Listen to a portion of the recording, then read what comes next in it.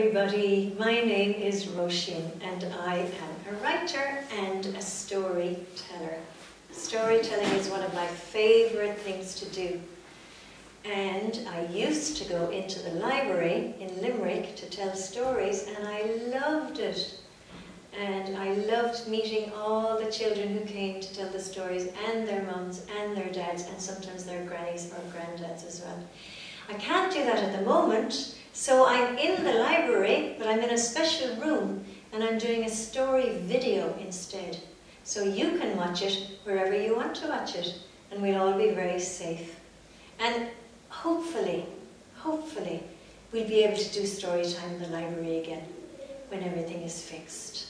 So I hope you're happy, and I hope you're safe, and I hope you're doing good stuff at home and with your friends at school. So I'm going to start by telling you a story, and I'm going to draw pictures. I don't have a book for this story, so I'm going to do the pictures on this board.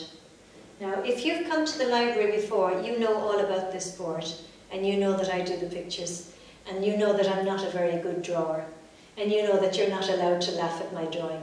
But of course now, you can laugh if you want, because I won't see you. Because my drawings won't be very good. I'm just telling you now, they won't be very good. I'll do my best, I always do my best, but I'm not really an artist. I'm not a good drawer. Anyway, this is a story that I love. It's one of my favourite stories ever, and I often tell it. So if you've heard it before, I hope you don't mind hearing it again.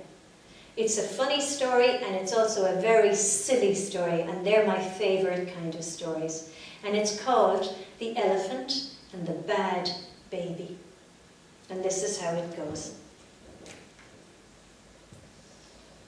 You can guess what this animal is now, because I kind of told you. He has a trunk in the front, and a tusk, and another tusk at the other side that you can't see, a little eye, and an ear, and big legs like that. And remember, I'm drawing upside down, so it's very tricky. There's his other leg, you can just see a little bit, and his toes. I think they must be his toes, I'm not sure. Once upon a time there was an elephant, and one day the elephant met a bad baby. And the elephant said to the bad baby, "Would you like to come for a ride on my back?" And the bad baby said, "Yes," in his baby voice. So the elephant put down his trunk, and the bad baby climbed up and up and up and up and up and up and up until he was sitting up high on the elephant's back. There's my baby.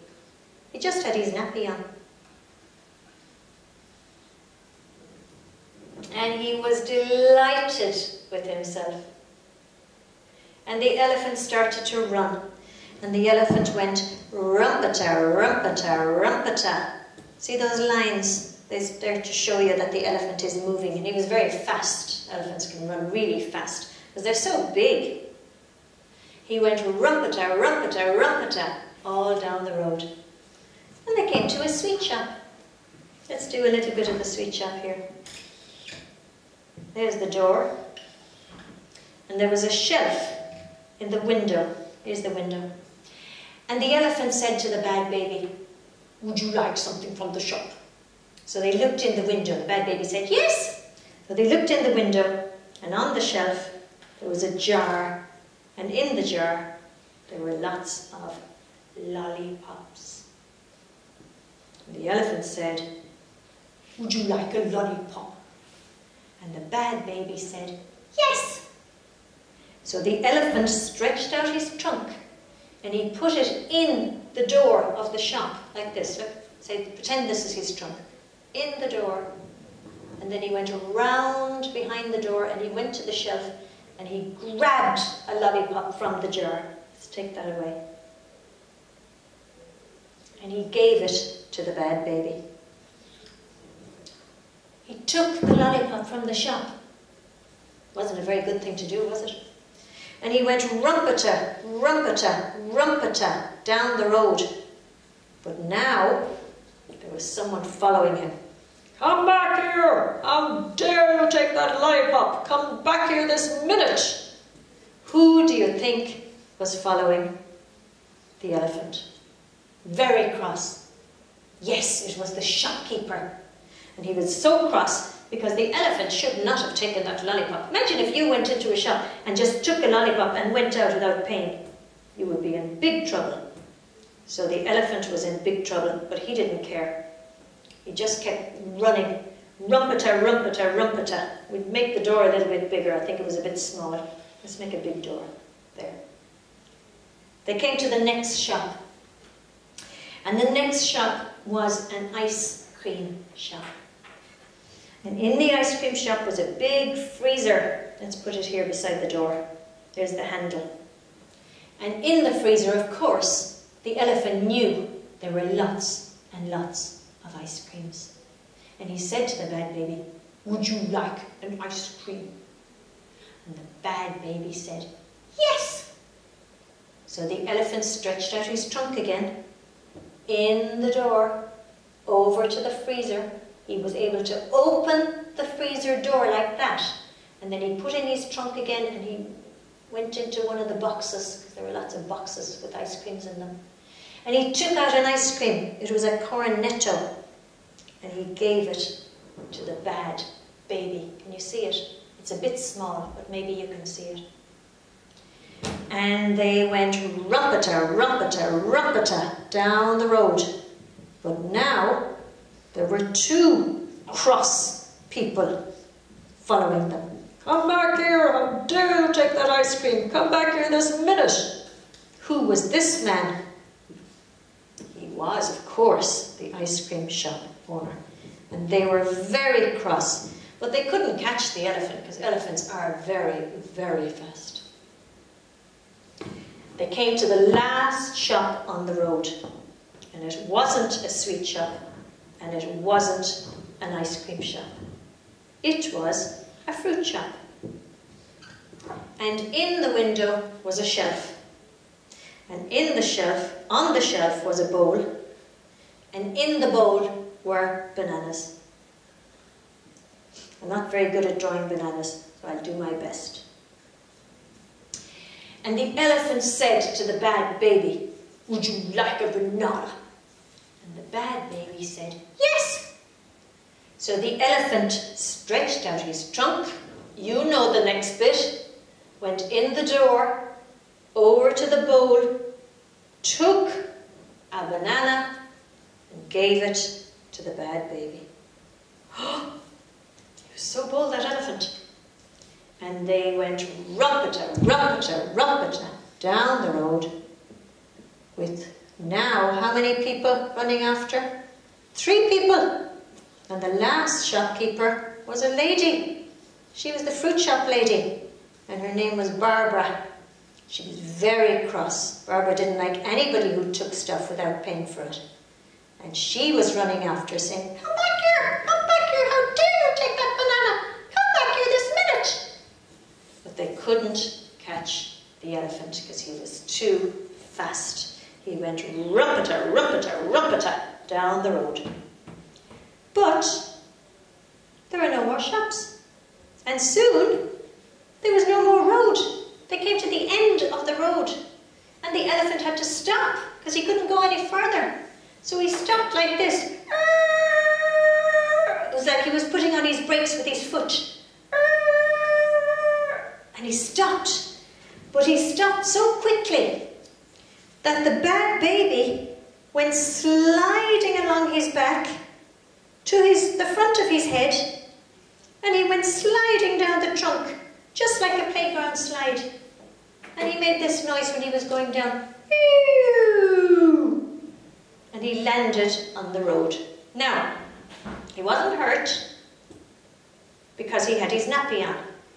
And he landed on his nappy. It was like a cushion. So he was sitting on the road, but he dropped all the stuff that was in his hands. What did he have again? Oh yes, he had a lollipop. Let's put it here on the road. And he had an ice cream. Let's put it here. And he had a banana. Let's put it here. And they went tumbling around the road, and they had to leave them because they got all dirty. And the bad baby was sitting on the road wondering what was going to happen next. And the elephant looked down at the bad baby, and the elephant got a bit cross. And this is a very important part of the story, so listen really carefully. The elephant said to the bad baby, "But you never said please." That was why he was a bad baby. He had no manners. Do you remember when the elephant said, "Would you like a lollipop?" What did the baby say? Yes. Did he say please? No, he did not. Did he say thank you when he got the lollipop? No, he did not. And the same when he got the ice cream, and the same when he got the banana. He had no manners. And when the shopkeepers heard that, they were shocked. What? He never said please. And their mouths went wide like that. He never said please, and they were all looking at the baby, and they were very cross with the baby now. First they were cross with the elephant, now they were cross with the baby. And the baby looked up, and he saw all the cross faces looking down at him. And do you know what he said? This is another very important part of the story. He said, "Please take me home." He said please. For the first time in his life, he said please. So when the elephant heard him saying please, the elephant stopped being cross. He didn't need his cross eyebrow anymore. He picked up the bad baby. We'll take away all the stuff from the road. He picked up the bad baby with his trunk, and he put him back on his back. Baby was delighted to be back up. And the elephant turned around, and he went rumpeter, rumpeter, rumpeter, back the way he came, back that way. And the shopkeepers, who still were looking for their money for the stuff that the elephant took, turned around and they were chasing him the other way. "Come back here, come back, you never paid for that banana and that lollipop and that ice cream." But they couldn't catch him because he was too quick. And the elephant passed all the shops again, the ice cream shop, the fruit shop, the sweet shop, and he kept going until he came to a house. Rumpeter, rumpeter, rumpeter. And in the door of the house there was a lady. And this lady was looking very, very worried. And she was saying, "Where did he go? Where is he? Oh, I can't find him." Who do you think that lady was? Yes, she was the bad baby's mother.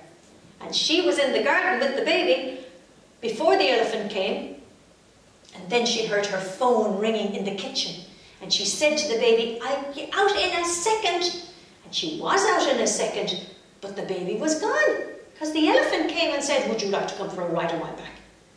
So she was looking up and down the road and very worried and saying, "Where is he? Where is he? Where's my baby?" And then she heard rumpeter, rumpeter, rumpeter. And she saw the elephant coming.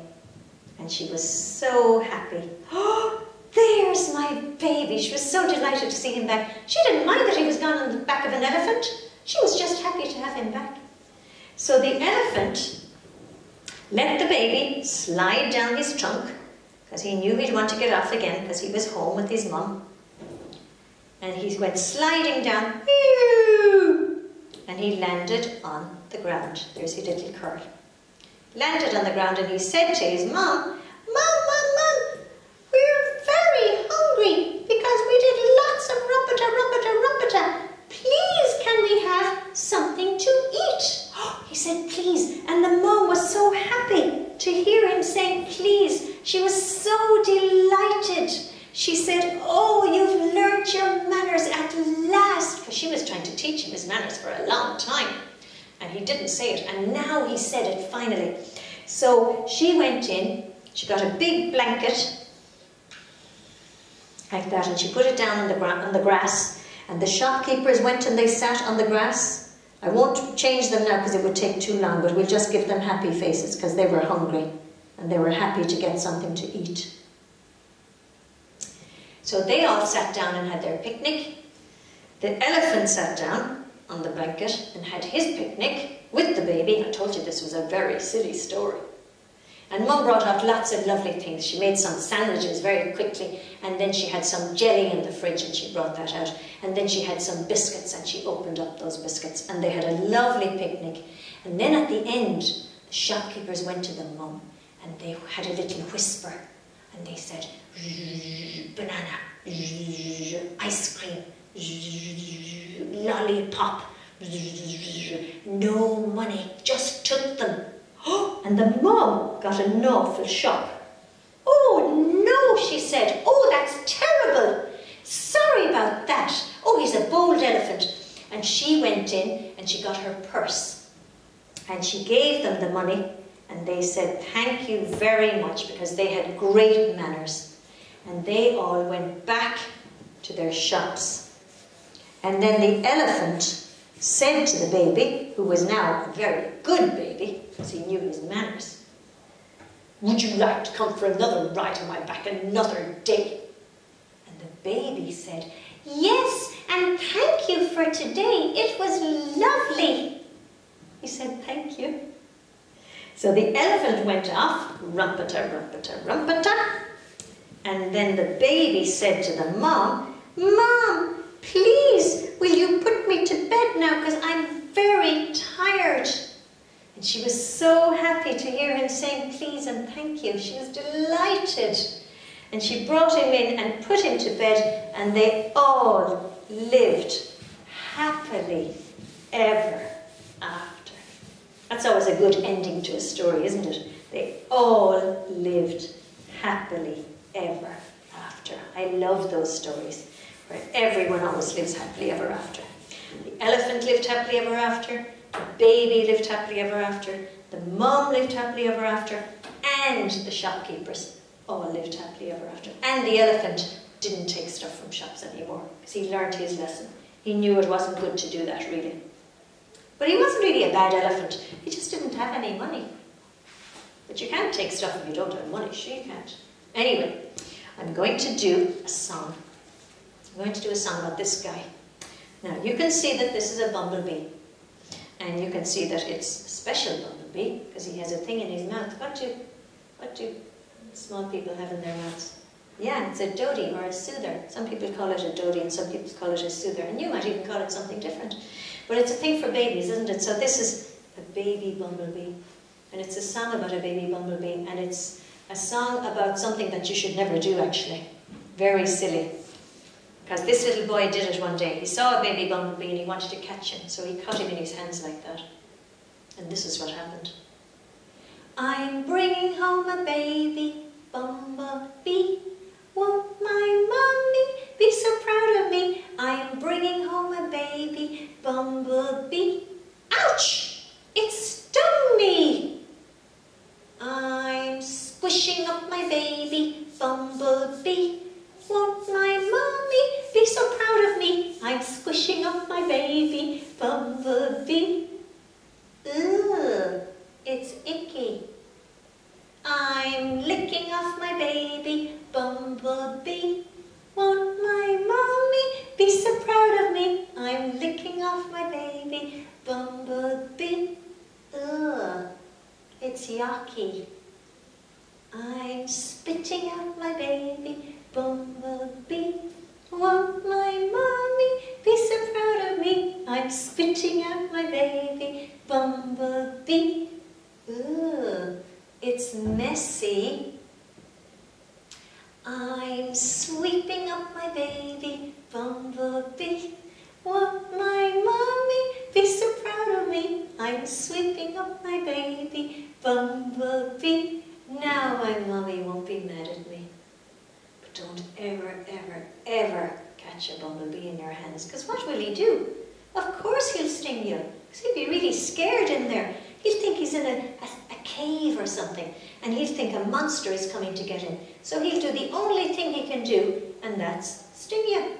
And then you're going to be in trouble if you get a bee sting. So never, if you see a bumblebee in the garden, just give it a little wave and let him go about his business. Let him go and see if he can find pollen in the flowers to make honey. I love honey. Do you love honey? I love honey. I have one last thing to do. And this is a poem. Now this is a very famous poem about an owl and a pussycat. And there's a pig, and there's another animal that you'll see when I turn the page. This is a very silly poem, very funny, silly poem, and I love it. And it's a very, very famous poem by a man called Edward Lear. He wrote loads and loads of poems for children, and this is his most famous one. And people all over the world know this poem. And it's called The Owl and the Pussycat, and maybe you know it. Anyway, it goes like this. Now, the owl has a guitar, which is very silly. When did you ever see an owl with a guitar? And also, there's a jar of honey, and they're in a boat, and the boat is green, and it's pea green. It's the colour of, you know, peas that you have with your dinner. It's that colour green, so it's called a pea green boat. And the piggy wig has a ring at the end of his nose. And usually pigs don't have rings at the end of their noses, but this one does. And there's the moon in the sky. And the moon in the sky has glasses on. Very silly. And this is a bong tree. It's just a very funny kind of a tree called a bong tree. That's not a real tree at all. It's just a made-up tree. And this is how this poem goes. The owl and the pussycat went to sea in a beautiful pea-green boat.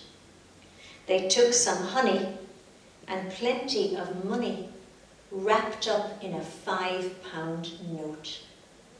The owl looked up at the stars above and sang to a small guitar. Oh, lovely pussy, oh, pussy, my love, what a beautiful pussy you are, you are, you are.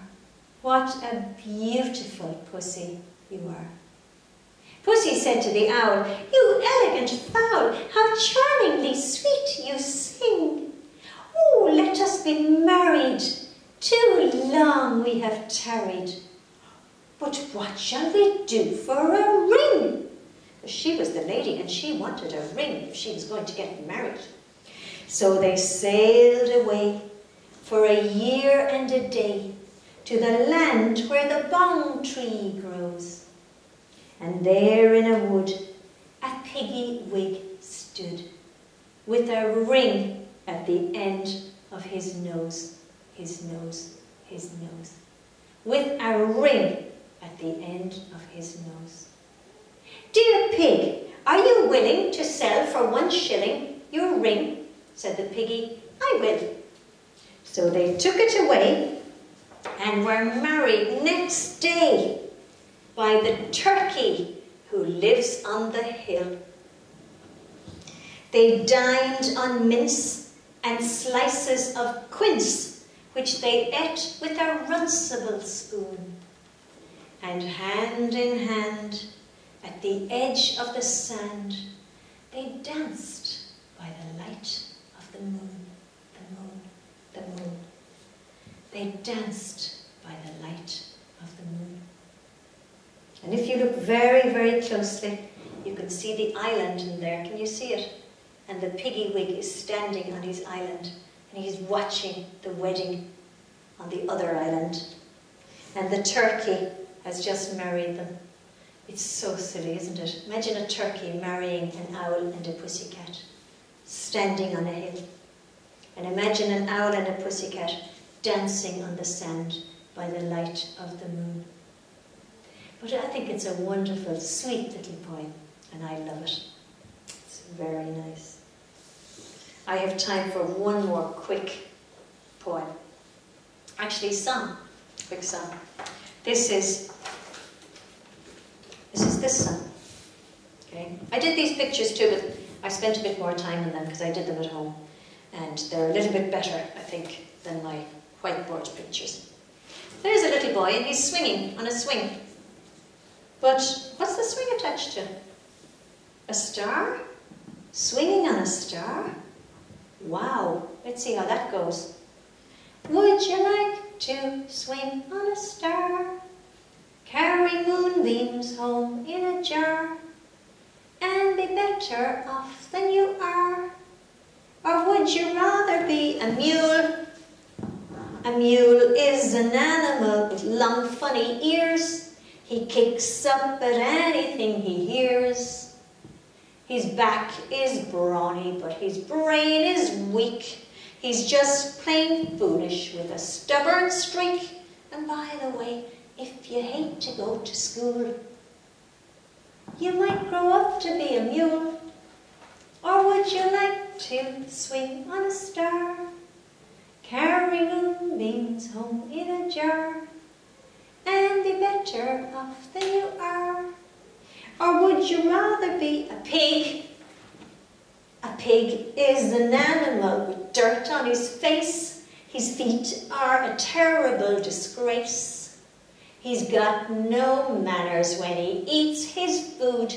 He's fat and lazy and extremely rude. But if you don't give a feather or a fig, you might grow up to be a pig. Or would you like to swing on a star, carry moonbeams home in a jar, and be better off than you are? Or would you rather be a fish? A fish can't do anything but swim in a brook. He can't write his name or read a book. To fool the people is his only thought, and though he's slippery, he still gets caught. But then, if that sort of life is what you wish, you might grow up to be a fish. And all the monkeys aren't in the zoo. Every day you'll meet quite a few. So you see, it's all up to you. You could be better than you are. You could be swinging on a star. Which would you prefer? To be swinging on a star? I don't think you could swing on a star, but maybe when you're grown up you might be able to. It would be very high up though. I think I'd be a little bit scared. But the message in the song is very good. It's really, if you do all your work when you're at school and do everything your teacher is asking you to do, and if you learn lots of stuff, then you can do anything you want when you leave school. You can be whatever you want to be, and you can do whatever makes you happy. And that is the message. I love that message, and I love that song. Would you like to swing on a star? I kind of would like to swing on a star, if it wasn't too dangerous. Maybe if you had a parachute, you might be able to do it. Anyway, that is the end of story time, and I really hope you liked it. And see you again another time. Maybe see you in the library. Bye.